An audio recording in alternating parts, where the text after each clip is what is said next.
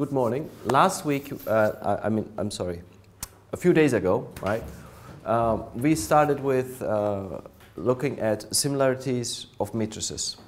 And I told you it's an interesting concept because you might have two matrices, B and A, right?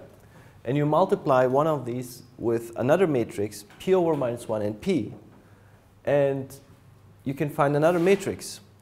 Now, if this was a scalar, these P's would cancel, right? The P matrix would cancel, but it doesn't because it's a matrix. So there's something that is similar between A and B. What's similar is that you might get a totally different matrix in appearance, but the eigenvalues will be the same. So I told you this is sometimes useful because you might want to transform one matrix to another matrix with the same eigenvalues for several reasons we'll see later. Okay? And another thing about that is that the eigenvalues are the same and the eigenvectors are also have a relation in terms of the eigenvectors. It's P over minus 1 times x of B. So this is kind of an interesting property. And we will be talking about similar matrices later a little bit more. Why this happens, why the eigenvalues are the same and the eigenvectors are in this following form, I have a proof in this document over which I really don't want to go into right now. Another interesting fact about similar matrices is that the determinants of similar matrices are the same. I mean, it's quite amazing. You might have a large matrix, 5 by 5, 10 by 10, right? And if they're similar, they might look very different, but the determinant is the same. And that is another proof that you might want to look up later. So I kind of want to go quickly through this so that we can actually go into the class rather rapidly. This is another topic. It's called the diagonal form of a matrix. Let's read through it. It says, suppose a square matrix A has n linearly independent eigenvectors. Okay, so which means the geometric multiplicity is good enough to say that we have n independent eigenvectors. Then if these vectors are chosen to be the columns of a matrix S, it follows that S over minus 1A, S is equal to a new matrix, and that looks like this, which has eigenvalues in the bottom, in its diagonal. Now this is an interesting property. First of all, S over minus 1 times A times S is obviously a similarity transformation, right? It makes it a similarity matrix. In other words, what I'm trying to say is that we are trying to obtain a new matrix where S over minus 1 times S, right? That's a similarity transformation. These two matrices will be similar, right? According to, which means that this matrix and this matrix will have the same eigenvalues, right?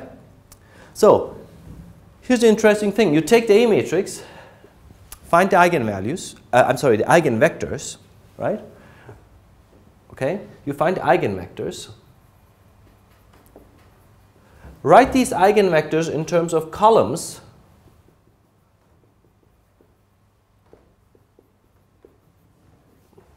into a matrix, okay? Call this one S, take the inverse, multiply it with S, and you get a similar matrix on the other side, which have, of course, the same eigenvalues, but more than that, the eigenvalues appear in the diagonal and everything else is 0.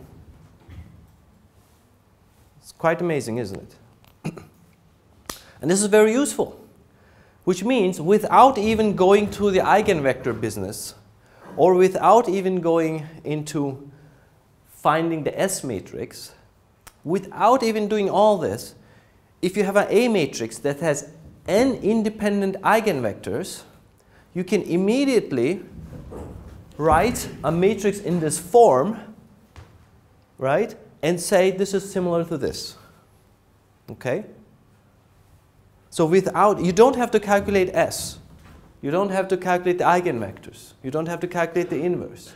If you know that the A matrix has A being having a size of n, okay, and it has n independent eigenvectors, you immediately can say that there exists a matrix that is similar to A, where the eigenvalues are in the diagonal of the matrix and everything else is 0, and these two matrices are similar. Now this is a very useful matrix here if you see. I mean, you realize this is quite significant because it's a diagonal matrix, right? It has only diagonals, and the eigenvalues are in the diagonal. So this could be useful for a lot of things, which we will be hopefully seeing in this semester where this could be used, okay? All right. If A has no repeated eigenvalues, eigenvectors are independent, obviously, right? If the algebraic multiplicity of 1 for each one of them, so the geometric multiplicity will also be 1s. So therefore, if you have, if a 4 by 4 matrix has 4 independent eigenvalues, by definition you will have 4 different eigenvectors, right? Independent. Therefore, any matrix with distinct eigenvalues can be diagonalized. Not all matrices are diagonalizable. We need n independent eigenvectors for a matrix A of dimension n. So if for some reason the eigenvectors are, if you don't have enough independent eigenvectors, you cannot do this. Okay? So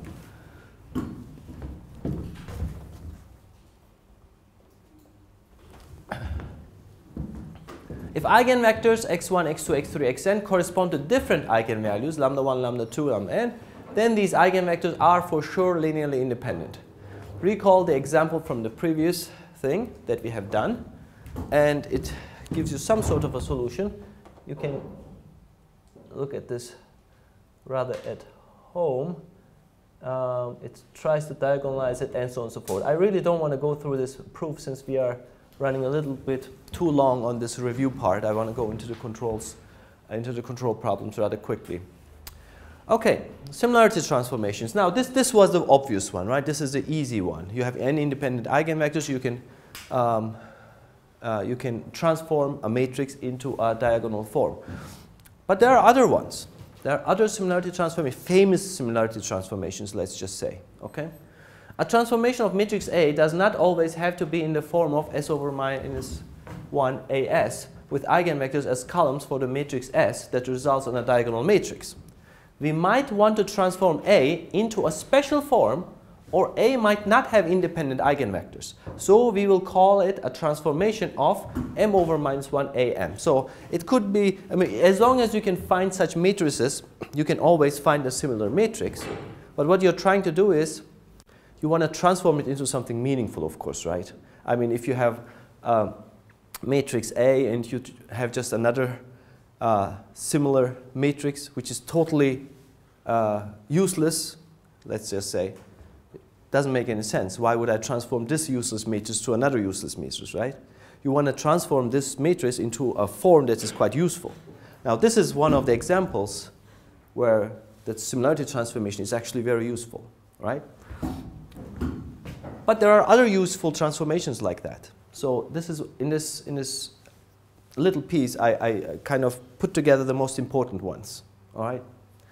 It will still have the same properties of similar matrices, except the resulting matrix might not be diagonal anymore. Okay. This is a very nice property where you have diagonals and the eigenvalues are in the diagonal. It might not appear like that, but it might be similar to this.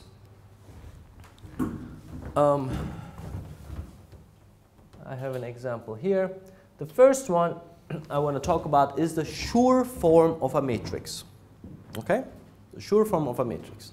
For any square matrix A, there is an invertible matrix M such that M equals U, meaning U over minus 1 AU equals T, is upper triangular. The eigenvalues of A are shared with the matrix T and appear in its main diagonal. So, for any matrix A, now you don't need these independent eigenvectors anymore. You can't do this, right? You can't do this. You have zeros here and zeros here. If you can't do this, another form of this for any matrix A is that you could generate something like this, which means it is a triangular matrix with the eigenvalues in the diagonal. You will have numbers over here, but you will have zeros over here. Okay?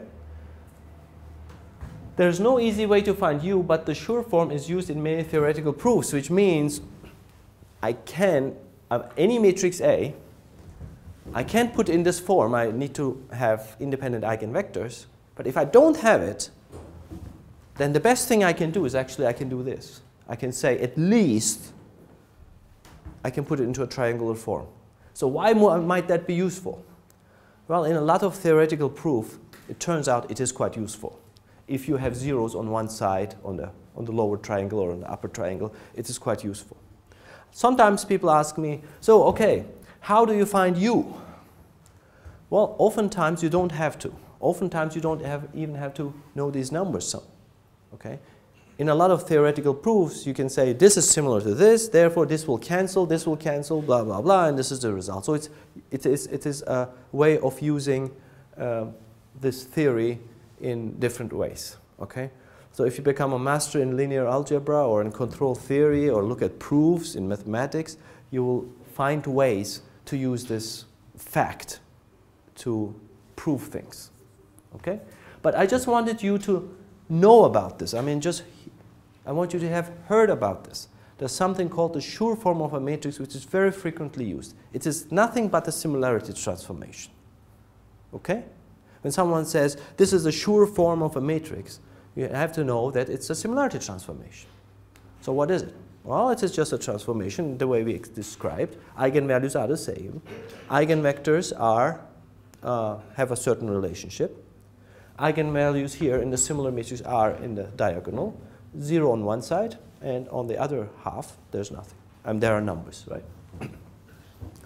Okay, sure form of a matrix. So you want to remember that, okay? The diagonal form.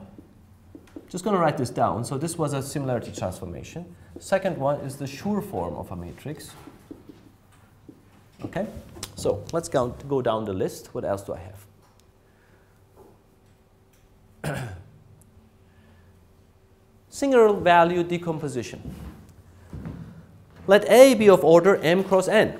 So, I'm sorry, this doesn't even have to be a square matrix now. Then there exists matrices U and V of order m and n, respectively, such that V over minus 1A times U is equal to F, where F is a diagonal matrix of order m cross n. Okay? The numbers here, which appear in a diagonal, are called singular values of A. They are real and positive and can be arranged such that the largest one is on the top and they slowly decrease to the bottom. R is the rank of the matrix A. Good. Here's my question to you. Is this a similarity transformation?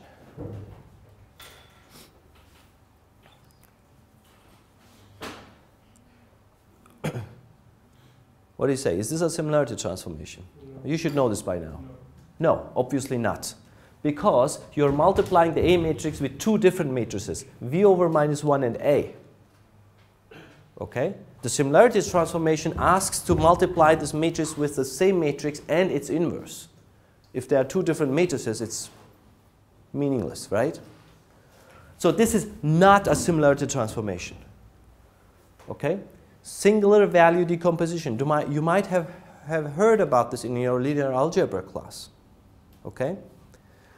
It is basically saying that if you multiply the matrix A left and right with two matrices, you could arrange this F matrix in this particular form where you have certain numbers in the diagonal we call singular values.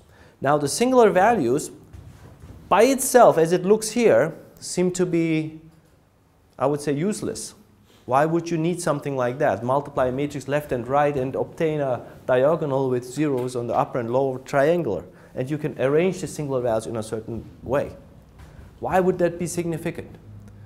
Turns out, in linear algebra, in control theory, in a lot of applications, these numbers become quite useful because they signify something in control theory. Okay? Right now it is just mathematical hocus pocus. I understand. It doesn't look very, I mean, you might ask yourself, where am I going to use this? Well, hopefully I will show you a few applications. Okay? You just have to, but you have to understand this is not a similarity transformation because it is not the same matrix that you're multiplying. All right? Understood? Okay, final one, probably the most famous one, is the Jordan decomposition or the Jordan canonical form. Okay? The Jordan form allows any matrix A to transform to a matrix that is nearly as diagonal as possible. Okay? As close to a diagonal as possible. Now, if the matrix has independent eigenvectors, then you can get a very nice diagonal form. But what if you don't have n independent eigenvectors? Then you can do this, but the closest thing you can get is actually the Jordan decomposition, and it is a similarity transformation. Okay? So that's why it is significant. It brings it as close as possible to this diagonal form. All right? And this is true for any matrix A. Of course, the A matrix must be symmetric in the cases that we use here.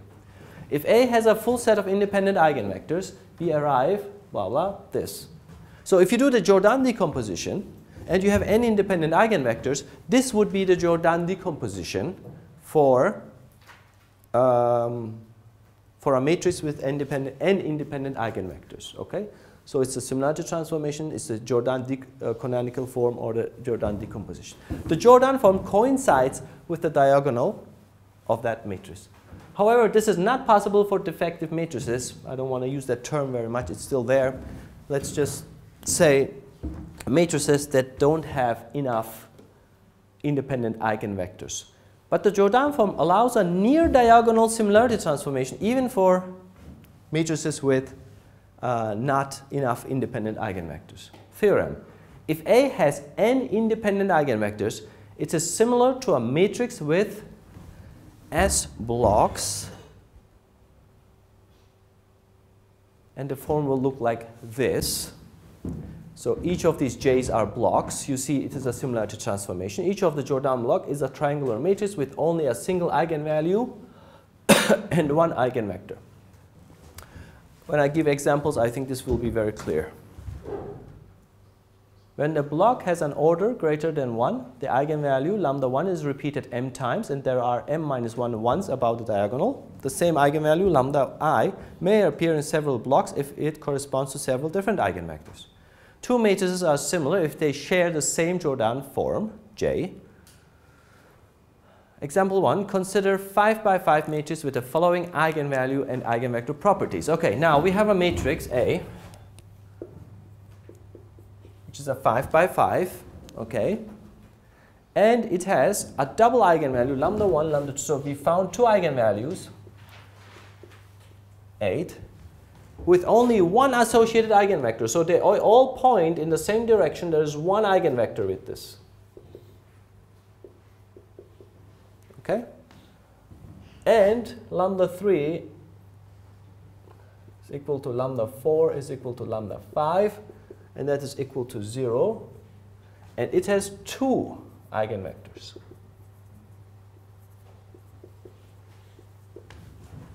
Two associated eigenvectors. This is a 5 by 5 matrix. How many eigenvalues do I have? Obviously 5. I mean 2 different eigenvectors, but they coincide. And as I explained last time, this doesn't really mean that we have only 2 eigenvectors. It might happen you have more. How many eigenvectors do I have? Actually, totally I have 3 eigenvectors, which means 2 of the other eigenvectors, they coincide with the other 2, right? Okay. So what's the algebraic multiplicity of this one? 2. Geometric? 1. Here? 3. Geometric? 2. Okay, good.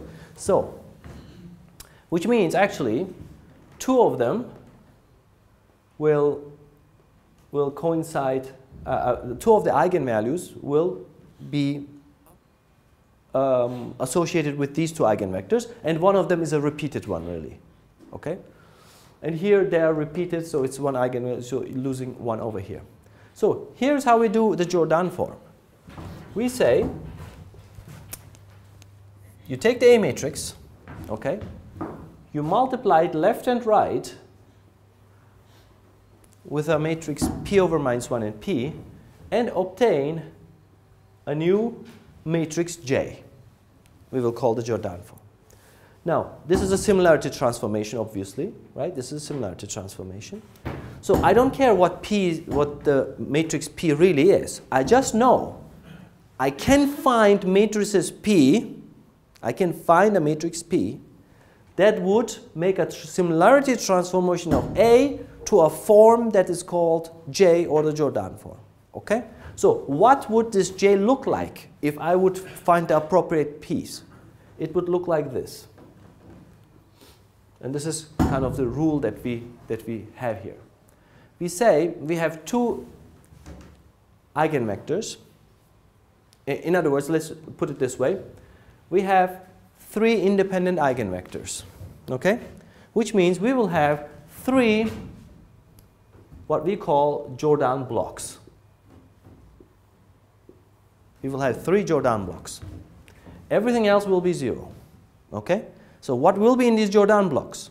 First of all, 1 for this eigenvector, we will have 2 times repeated eigenvalues. So it will be 8, 8, okay? And on top you put a 1, and here you put a 0, okay? Always a 1 at the top and a 0 at the bottom. Okay, that's Jordan block number 1. Second one, let's say for one eigenvector, one of them is associated with zeros, 2 zeros, 0, 0, okay? On top you put a 1 and a 0 at the bottom. These zeros come because of the fact that these are zeros. And at the bottom, there's only one left, one eigenvector left, and one eigenvalue is left. So you put a 0 away. Okay? So the diagonal of this matrix looks like this. This is the diagonal. And look at the diagonal. The diagonal has all the eigenvalues. It has 8, 8, 0, 0, 0. Quite similar to this. Except you have these 1 and 1 over here. Everything else will be zeros. 1, 2, it was 1, 2, 3, 4, 5. So it's like this. 1, 2, 3, 4, 5. 1, 2. Anyway, okay? Zeros everywhere else. Is this a diagonal matrix? Not really, but it's very close. It has only 2 ones over here, right? So and this is true now for a matrix that has not enough independent eigenvectors. If we had 5 independent eigenvectors, this would be we would not have these ones, and we would have 5 independent Jordan blocks, and they would all be aligned over here. Yes? This one here? Yes. Well, for the zeros, I need 2 independent Jordan blocks, right? For sure, 2. So, since I have only 3, one must have 2 of them, and the other one needs to have the other one.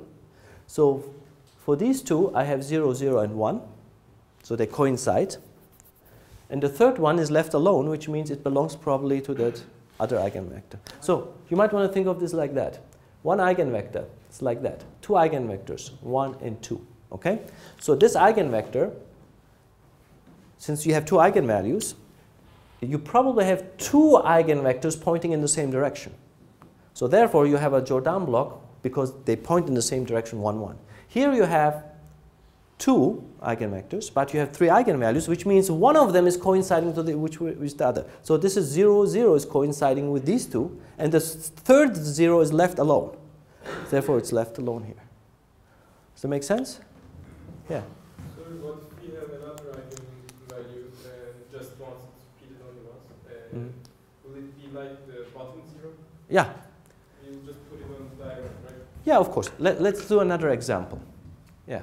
What if we have one eigenvector even on the lambda 3 and lambda 4? Let me do a few more examples, then it will become clearer. Okay? Let me do a few more examples.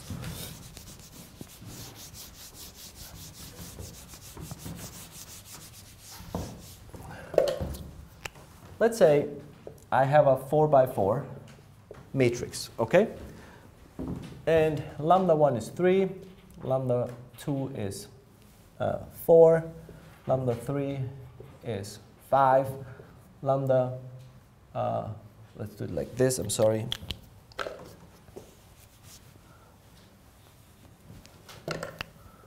Lambda 2 is 4, lambda 3 and 4 is equal to 5. Okay?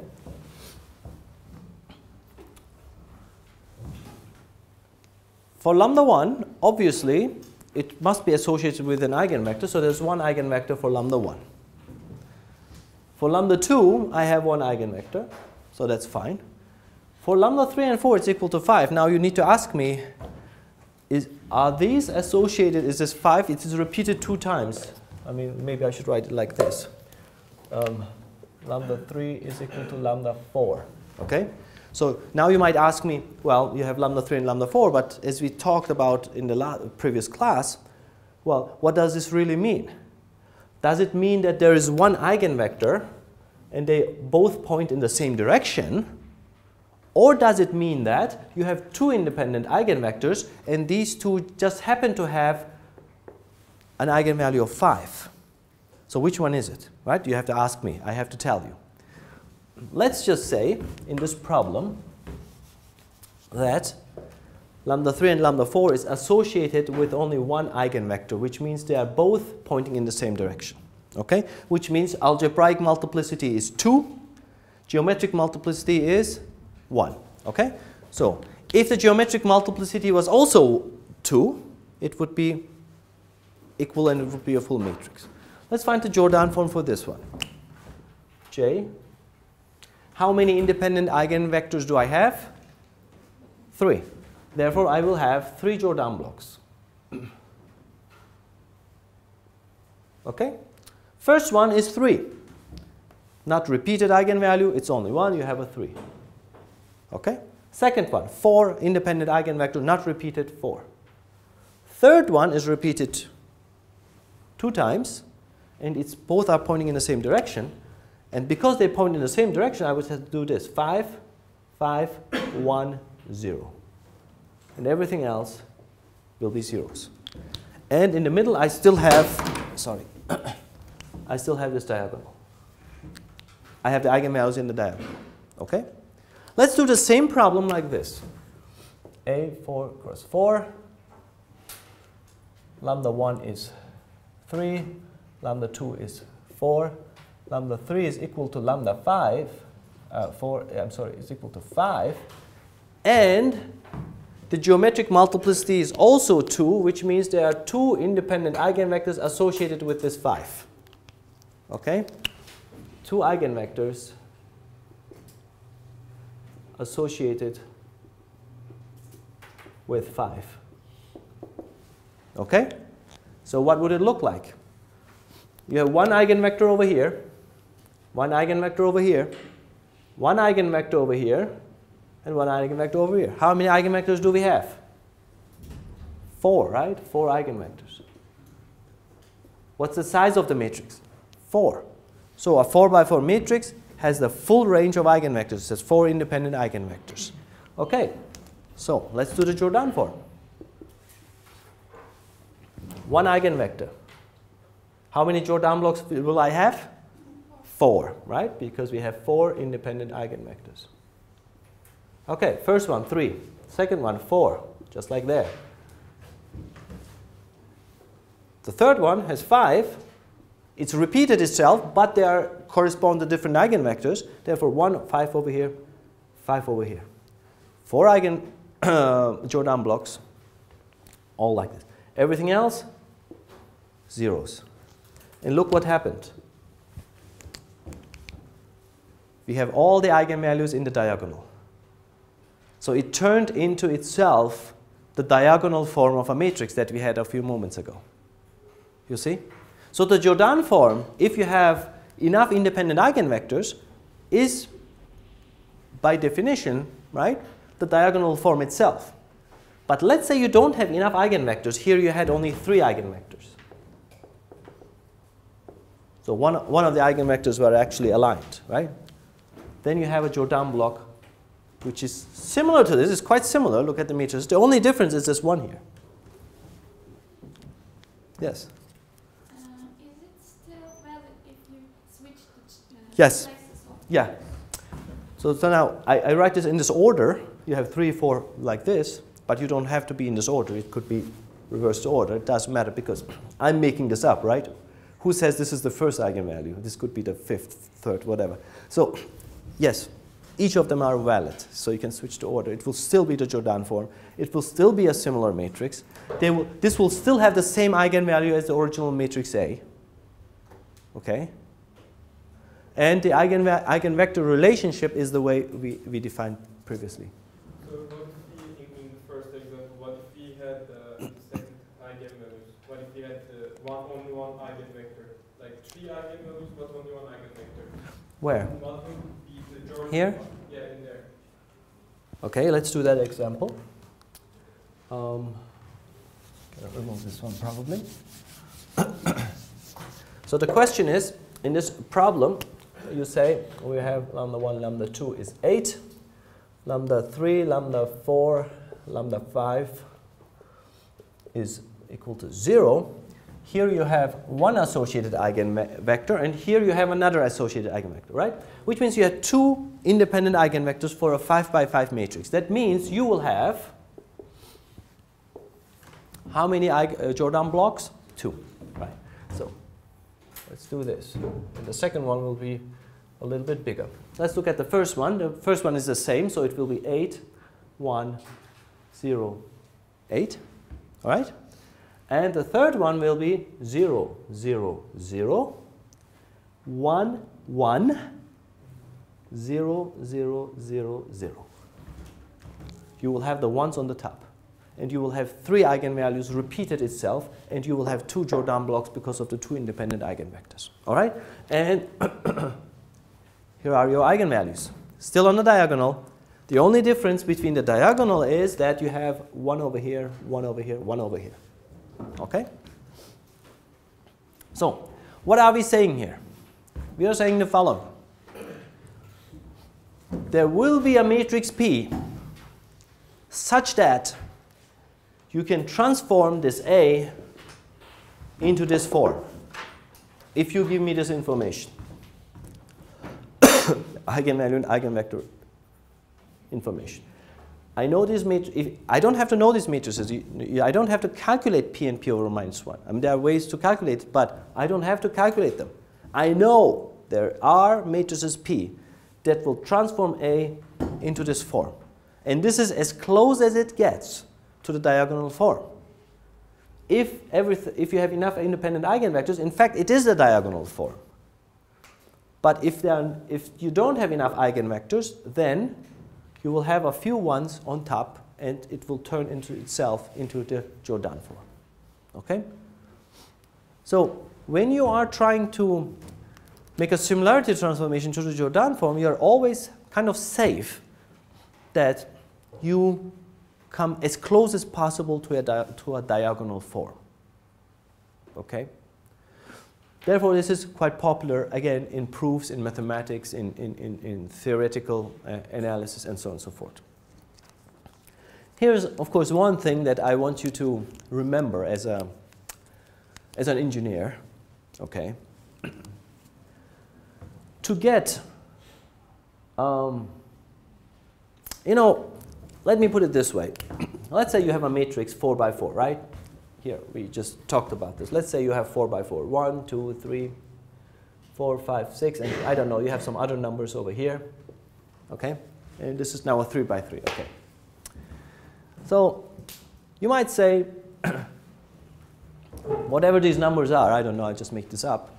You might say, this matrix has not enough has not enough eigenvectors, therefore I cannot put it into a diagonal form. Therefore, the best thing I can do with this matrix is I can put it into the Jordan form. Okay? Good. So therefore, this A matrix, I don't like it very much because I cannot put it in a nice diagonal form. Unfortunately, I'm left with the Jordan form. Well, in engineering, you put this 1.01, and suddenly everything is green again. suddenly you don't have these repeated eigenvectors anymore. Suddenly you can actually put it into a diagonal form because they are not really exactly aligned, the eigenvectors. Okay? So from an engineering point of view, okay, when you do measurements, let's say, and you linearize your equations, right, in aerospace, in order to get a perfectly aligned eigenvector is really not that easy. Okay? You need the perfect combination of numbers to have repeated eigenvectors. So from an engineering point of view, in engineering we do a lot of approximations everywhere, right? When we do real-life applications, we do a lot of funny approximations. So if I would make this kind of approximation, and I suddenly have enough eigenvectors and I can diagonalize everything, then you might also claim that the Jordan form is really something, if you have something really, really precise, which in aerospace is sometimes not easy to achieve. Okay? Why is it not easy to achieve? Why can't we be very precise in everything we do in aerospace? Why is, you know, if you measure a velocity on the pitot tube, okay, you measure something like, I don't know, 300 knots. And you measure, you look at it, it's a 300, 0, 0, 0. Can you be sure that it's exactly 300 knots from the measurement of the pitot tube? What would you say? Did you ever try to measure anything from a pitot tube? I mean, the air, the movement of the air is never as perfect, as ideal as one might describe in its models. The air will always have some wakes, turbulence, this, that, separations, you know, all this stuff. So the measurements will never be exact. They will always be a little playing around, not really sure. Hopefully it's okay. You know, if you have ever done flight tests, measurement of angle of attack, measurement of side slip angles, measurement of airspeed, all these things, they are always a little bit not really sure. I mean, hopefully they are okay. I mean, they're, you know, let's put a few more sensors, make sure that we actually measure the right thing. So this kind of significance here, 2 versus 2.1, 2 versus 2.101, I mean, from a practical or engineering point of view, it's actually, a lot of these things are negligible, which means you can always design this A matrix such that you can go to a perfect thing like that, okay? So I will give you problems, right, in this class, and I will tell you this is the number, these are the numbers. And sometimes they will not have enough eigenvectors, right, in the exam. And I will tell you, okay, diagonalize it. And you will see, oh, you cannot diagonalize it, it doesn't have enough eigenvectors. Let's put it in the Jordan form. Well, the fact is that the matrix that I give you will never be as perfectly measured in real life. Okay? And engineers usually put a 0.1 somewhere and suddenly everything is green again and you don't have this eigenvector matching or any of these things. Understand my point? So these things are mathematically very correct, very important. You have to know these things. But you have to also realize that you're still engineers. Okay? It's a little bit different from being a mathematician. You need to know mathematics very well. That's why we go through this. But engineering is somewhat different. Your job is to make flying objects. Your job is to make airplanes. So do it the way you can, the best. Yes? So how do we decide the ending part? Like this one? Yeah, for example. Oh, that's what an engineer is. An engineer knows where to do the right assumptions and where to ignore things, where to neglect things, and where to not neglect things, where to add things, where to subtract things, and how much and how little. That's why people pay you money. Okay? That's what an engineer is. In order to do this, you need to have a thorough understanding of physics, of the flight, of your engineering, and also have a thorough understanding of mathematics. then you can make these intelligent decisions. If it was this easy for anybody, then anyone could do it, okay? You're putting a 1.1, so is this significant? Now I will ask you as an engineer, you see? I mean, of course it's dangerous if you put a 1.1 here that makes a huge difference in the result, but you need to know where to put that, where to play around with numbers, all right? That's why you need all of this stuff. You need to understand it, okay? So the Jordan form is another similarity transformation which is very, very popular, okay? There are many other similarity transformations. You might want to go and look at math books and linear algebra books, but I just wanted you to know what a similarity transformation is and at least have heard of these ones and understand what they are and what they could be used for. And in this class, hopefully, we will be using this 1 or 2 times in some of the applications. Okay? So I suggest we give a 5-minute break. Don't make it too long and come back. What time is it? Towards 2. 12 hours. Okay, maybe we continue. Okay? All right, let's continue. All right, so this is the end of my of this linear algebra stuff, and you can. I will put this on the web so you can read through this and look at the proofs and some of the examples. Okay, so this last half hour, I would like to spend.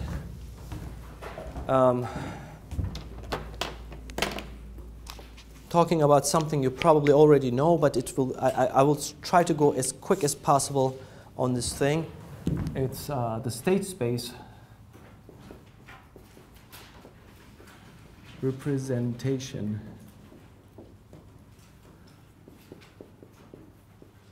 of dynamic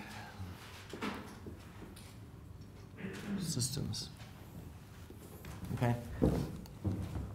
This is something I have done truly in flight mechanics, right? And but let me just quickly review all this. When we mathematically express a motion, whether it's a pendulum, it's a ball you throw in the air, an airplane that flies, a rocket, whatever, a dynamic system, if you express it mathematically, you express it with differential equations. Differential equations in the sense that everything happens with respect to time. Therefore, the equations must be a function of time, right? If I express a movement of a dynamic system in time,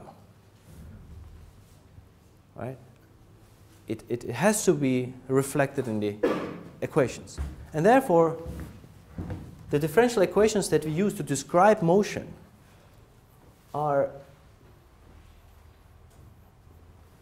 There's a derivative with respect to time always somewhere, because this tells you how much this moves as time goes by.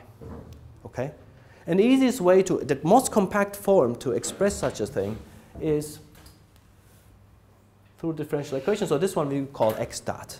Okay? And x being the state of the system.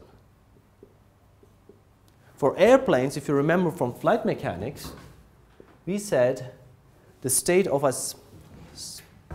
a rigid body airplane, right, let's say. You remember some of the numbers, what states we had? We had the 3 velocities in the body axis, right? We had the angular velocities, P, Q, R, and then we had the angles, theta and phi. Remember? These were the states for the airplane. And then in flight mechanics, if you recall, we actually took the derivative of this. You had U dot equation, you had a V dot equals blah blah, you had a W dot equals blah blah. Remember that in flight mechanics? If you don't remember, as I said, fortunately they're all on the web. You can go back and listen to those things. So x, they are functions. Okay, now this is a vector. This is supposed to be a vector, so this is a vector function. The x is a function of x's, meaning the states, but also the controls, remember? U were the controls. For an airplane, the controls were things like the pilot controls the aileron, the elevator, the pedal, the throttle, you know, right? These were the controls of the pilot. So x dot as a function of time were functions of these things. So, and they were nonlinear functions. Okay, they were nonlinear functions. Usually the number of states, right, are not necessarily equal to the number of controls. Okay? And here we would express this in, and say you have n states, you have n number of the first order differential equations of first order differential equations, okay? And sometimes we say the output of the system might not be necessarily the states. The states are used to drive the system, okay? The output might be actually something else. The output might be, I don't know, you might have a sensor that measures something crazy. It might measure something like this. I'm just saying it might measure the magnitude of the total velocity vector. This might be your output. I mean, you might have a sensor that is not measuring u, v, and w, but it might just measure this. Okay? So the output of the system, or the thing you measure, might not be necessarily the states. It doesn't mean the states don't drive this equation. The system will, these states will drive the system. In order to describe the system, you need these states. But this doesn't mean the output must be the states. You might actually not measure these things at all. You might be measuring something totally different, and you might be only interested in this. Basically, you might be, think of a box, right? And let's say you have some inputs. And let's say the only thing you measure is this, and the only thing that you're really interested in is this. I'm just giving this hypothetically as an example. Think of a scenario where the input for the airplane is this, and the output is the magnitude of the velocity, and that's what I only measure. And I ask the pilot to only and only look at this number and make sure that this number is a certain value. The rest, I said, don't care. You might be going upside down, you might be going up, down, don't care. Well, the movement of the airplane is still governed through these equations. Okay?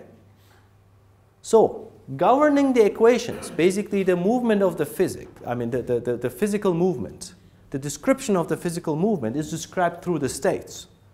Okay? But the output can be something totally different. So we usually say the output, y, can be a function, again a nonlinear function, of x and even u. Okay? And we call this y output.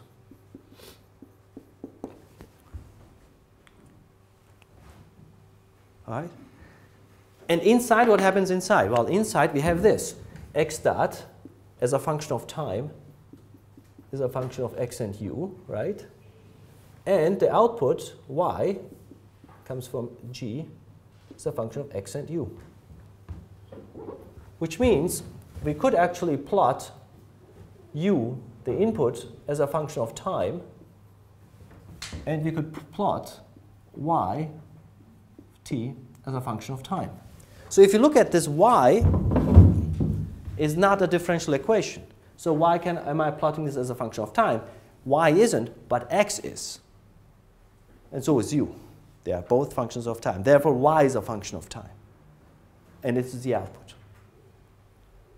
It might so happen that it's a special case where y is equal to x.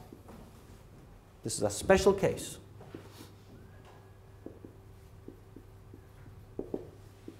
Okay? In that case, yes, the output is u, input is u, and the output is x.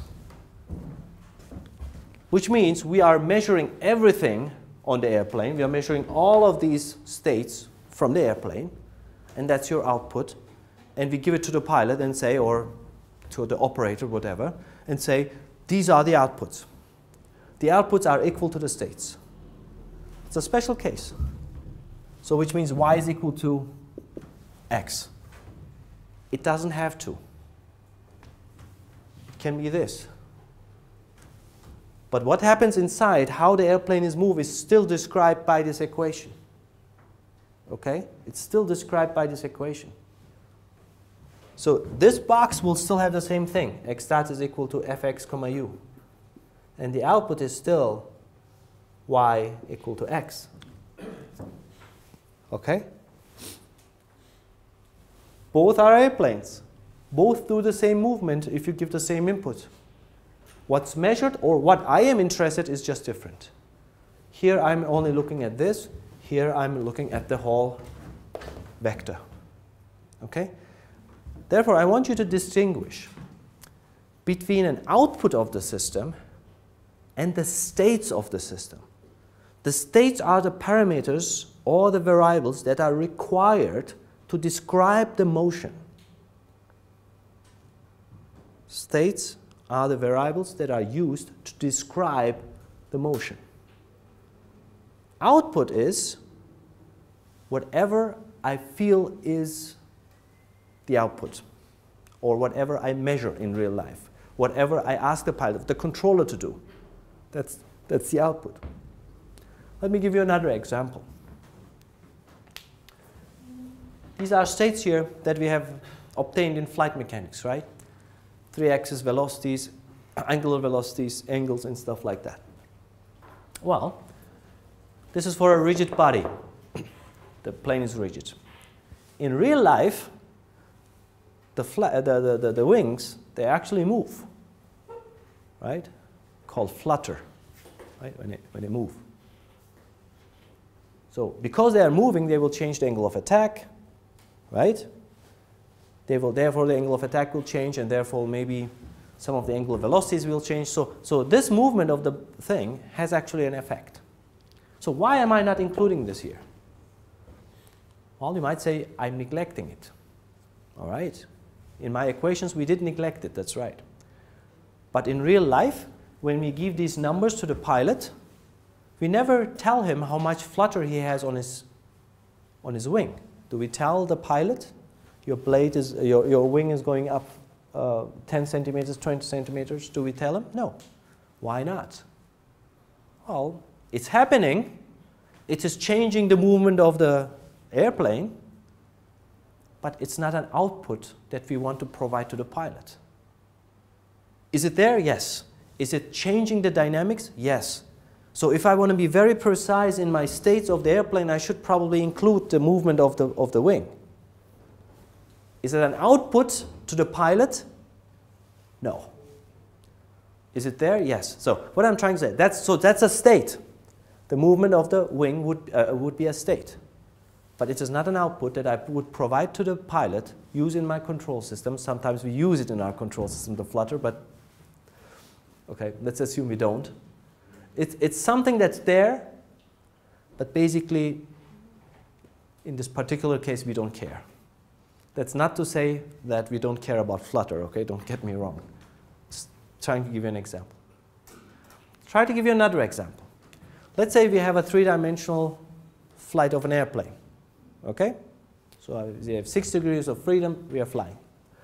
Good. Let's say we want to design a controller which only takes care of the Dutch roll mode. Remember the Dutch roll mode of the airplane that does this? And we want to design a controller that specifically deals with only the Dutch roll mode. So what do? We can do two things. We can say the states are still this, but the output will be only the lateral states, and we will try to control them. What happens to the longitudinal? Well, I don't care. It is there, but it's not an output. So you might think of that like this. Or you might do actually something else. You might say, Well, the dynamics that is related to the longitudinal mode, I remove them all together. I don't care what they do. So the dynamics that only I'm going to look at is going to be the lateral dynamics. So you remove half of these things, write only the lateral dynamics into the states, and say the state is still the output, and then you look only at the lateral dynamics. So where am I going with this? You as an engineer, you have to decide what variables will be states and what variables will be outputs. Okay? In order to make that decision, again, you have to understand all these things. You have to understand the physics, the flight mechanics, and then make those decisions. If I tell you to design a controller for Dutch roll mode, okay, and you ignore the roll angle but include the pitch angle, that doesn't make sense, right? Well, how are you going to make that decision? Well, if you're good in flight mechanics, you know which variables to take, to use, which ones to ignore, which ones you want to include here, which ones you want to include here. So in this class, fortunately, for the most part, I will tell you which states we are going to use in the state space and which we are going to use as an output. I'm just warning you that if you want to be a good control engineer, in aerospace, you have to start by making these intelligent decisions, which actually can only be done by people who understand flight mechanics quite well. Therefore, the area of controls in aerospace is usually called flight mechanics and controls. It's one package. Because the control theory is the same everywhere, right? But how do you match the flight mechanics with the control theory? All right? That's where things become important, and maybe to our advantage a little bit too. All right, so this is a nonlinear system. Okay, this is a nonlinear equation. Where do I have it? Here, this one. Nonlinear equation. Okay, and there, so f and g, nonlinear functions. Okay. However, we would like to, in this class, in modern control, we don't work with the functions f and g. We work with, what do we work with? The linearized versions of these functions. We linearize these functions. Okay? So everything we will be doing in this class will be linearizations of these functions. So how do we linearize? So I think I have shown this in other classes as well, but let me quickly say, if you had a function like this, what would be a linear version of this function? Sometimes I see students saying that this is the linear version. That's not. That's just an average. When we say linearization of a function is not even a correct term. You can have a function like this. You can choose a point and linearize around this point. So this would be a linear function around this point of that black function. So we need to choose a point. So you choose this point, so you linearize it. So in a closed neighborhood around this point, this linear curve is actually matching the black curve. When you go a little bit outside, of course, these parts here, they're useless, right? I mean, I'm not going to say useless, but they don't match the actual curve anymore. All right? Similar thing, you know, at certain parts of the curve, they might match a lot better. Maybe you want to choose this point and put a linearization here, a linear curve here. And this is valid in a much larger neighborhood. So you're choosing one point where you can linearize. Always choose a point where you linearize. So where can you linearize this? You can linearize this in infinitely many points. You can linearize this anywhere you want. Okay?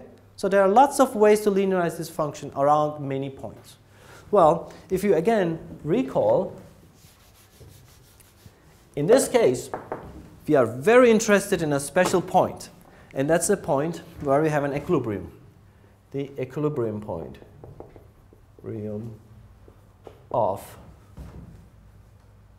x. Okay, which means it is the equilibrium point where x dot is equal to 0. This is a special point. Why is it a special point? Which means nothing is changing in time anymore. That actually corresponds for airplanes to a trimmed flight, right? Where the airplane has a certain state, u, v, w, p, q, r, theta, phi, psi, are all not changing anymore. So the airplane is flying at a constant velocity, and that is what we call a trimmed flight condition. And it is an equilibrium point for an airplane.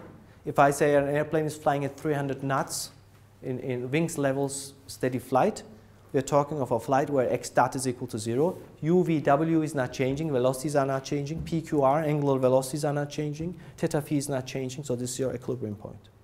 And we are always interested in that equilibrium point because stability is a property of these equilibrium points.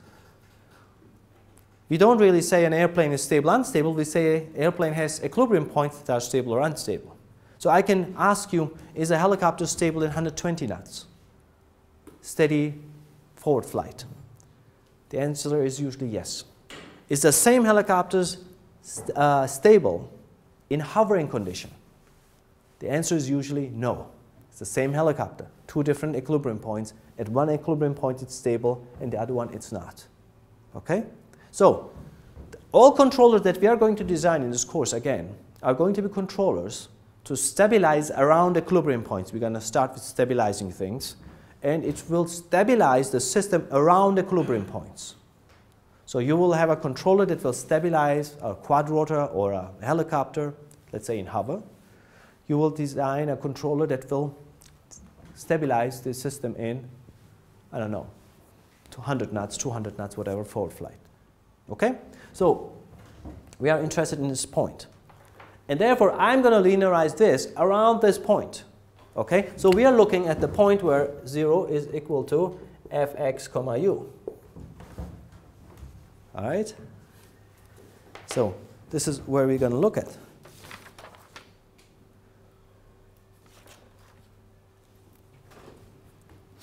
And from this, hopefully we will find x0 and u0 are the variables or the controls and the states that will correspond to x dot equals 0. We have done this for steady forward flight, if you recall, in flight mechanics. All right? Good. So how, if I know, now these are my so-called equilibrium points, right? Or the states and the controls at equilibrium. So having this, how can I linearize now the function f? Right? How do I linearize it, a function f? Well, for that, we are using, of course, the Taylor series expansion.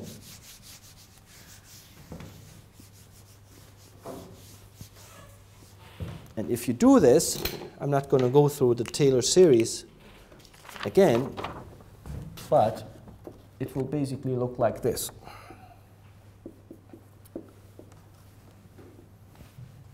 Let's say you have n states, x1 dot, x2 dot, xn dot. So it will look like this. Del f1, del x1, del f1, del x2, del f1, del xn, del f2, del x1, fn, del x1, del fn, del xn, multiplied by x1, x2, xn, plus, do the same thing for the controls.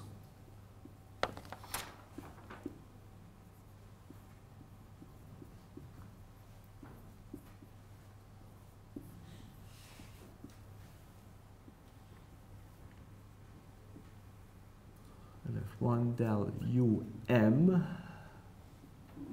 This is not a square matrix over here. Del fn del um.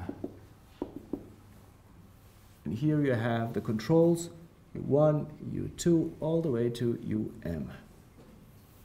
Okay?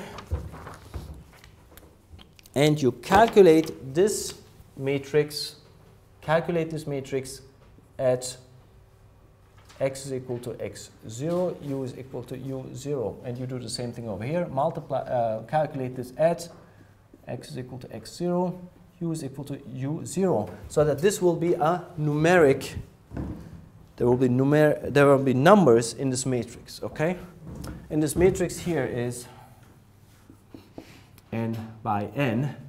And this one here, we should call it the B matrix, and that is n by m. So the A matrix is by definition always a square matrix, right? Because you have n number of states here and here, so it is always a state matrix, and it looks like this. So writing this nicely, x dot is equal to A times x plus B times u. And this is what we call a linear state space representation of our nonlinear system. Okay? Is it linearized? Sure. So if you linearize it, what do we have? We have a matrix A, which is a square matrix, and we have B.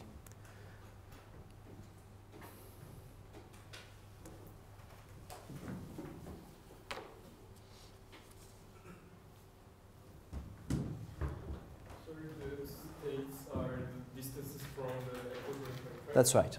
That's right. That's right. Every state here, maybe, yeah, this is something that's important. If you look at the Taylor series, right? All these deltas, they're all, let me put it this way. If you had a function of x, you want to have the Taylor series expansion, right? You have f at x0 plus del f del x, x minus x0, right? So therefore, this would be a delta x. And if you move this one to this side, you also have a delta f, right? So what you're having here is really delta x times del f. So all of these x's are still perturbations from the equilibrium point. If you don't remember that, please go back to the videos of last semester for flight mechanics. And look at the title that says small disturbance theory, or that says linearization. Okay? Because when you linearize something like this, everything here, there are states, yes, but there are perturbations from the equilibrium point. So basically, here, this x1 would be actually x1 minus x0, right? X minus x0. This one would be x2 minus x0. And because if you want to take the derivative of this, take the derivative, then the derivative will be, if you take the derivative of this thing with respect to time, this will be equal to x1 dot, because this is a constant, right? The equilibrium point is a constant. So on this side, the perturbation or the real value is actually the same. Over here, it is not. They have to be perturbations from the real point. Okay? Please go back to those videos. I'm so glad I'm doing these videos, because I don't have to tell you, do you remember? You can actually go back and remember. Okay? Well, you can do the same. I mean, is this fine now? You got it? All right. So what we are having here is ax plus bu. Okay? So you can do the same thing for the output, of course. Do the same thing for the output. And you would get something like this. I mean, you do the same thing, right? C, a matrix C times X plus D times U. C being, you know, again, very similar to that thing, del G del x1 del G2 del x2, etc. Okay, so it's the same stuff. And let's say y, if y is of size L, in that case, C would be of size L cross N, and D would be a size L cross M. Okay? So, doing all this,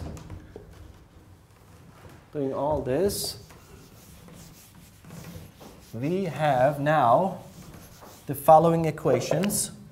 X dot is equal to AX plus BU, basically that one. And this one, Y is equal to CX plus DU. And this is the typical state space representation, the linearized state space representation of a dynamic system. In our case, it is linearized around an equilibrium point. And everything we are going to do from now on in this class, we'll use this as a starting point. So all control systems that we are going to design, the state feedback controller, LQR, everything, will design a controller for this. What does this mean? It means your controllers really work perfect only at the equilibrium point. Remember, if you had a function like that, and you want to linearize it around this point, let's say, the linearization is this. Now, this is a two-dimensional system. This is a multi-dimensional system, more than two, right? So therefore, I can't really plot it if you have 8 variables over here. But if you had 2, you could have done something like that, right? So let's call this x and y, not to confuse. Or maybe m and n. So I'm just making this up, okay? So this linearization represents this line, where the real function is this. Which means if you design a controller using this, your controller really works perfect only over here, on that point. And hopefully good over here and here. But I guarantee your controller will not work over here, because you're so far away from that thing. Okay? So you always have to keep in mind, when we design controllers for this, that this was actually only valid at the point where we linearized it, which was the equilibrium point. Okay? So, and all controllers that you see around, I mean most of them in industry, they use linear controllers. Linear controllers meaning controllers for linear systems. Is the system really linear in real life? Well, I hope it is. Because if the system was really linear in real life, then I would linearize the system around this point. What would be the linearization of this point of this linear function? It would be the same function. And it would be perfect. Then I would have only one controller that works everywhere, because the system is linear already. If the system is highly nonlinear, we call it, so if it's moving a lot, then your linear controller, or the controller that you design for the linear system, might not work everywhere. It might work at a certain point, but might quickly diverge as you go away from that state. Okay? So what do we do then? Well, we linearize the system around other equilibrium points and design a bunch of controllers and use that controller at that flight condition, use another controller in another flight condition. Okay? Yeah. Don't know. Yes, that's how it goes. Okay?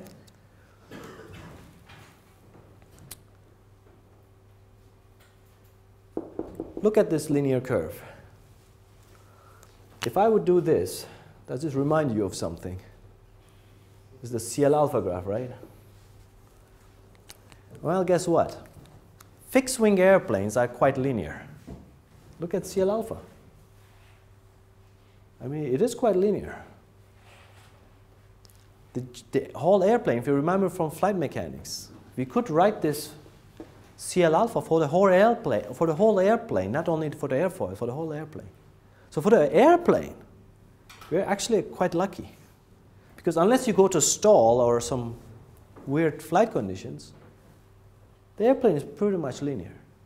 So oftentimes, a good controller can cover a large range of the flight regime if it's a nicely behaving airplane. I'm not talking about the airplanes with a lot of turbulence and nonlinear behavior, the fighters and all that. But a nicely flying airplane is linear for the most part.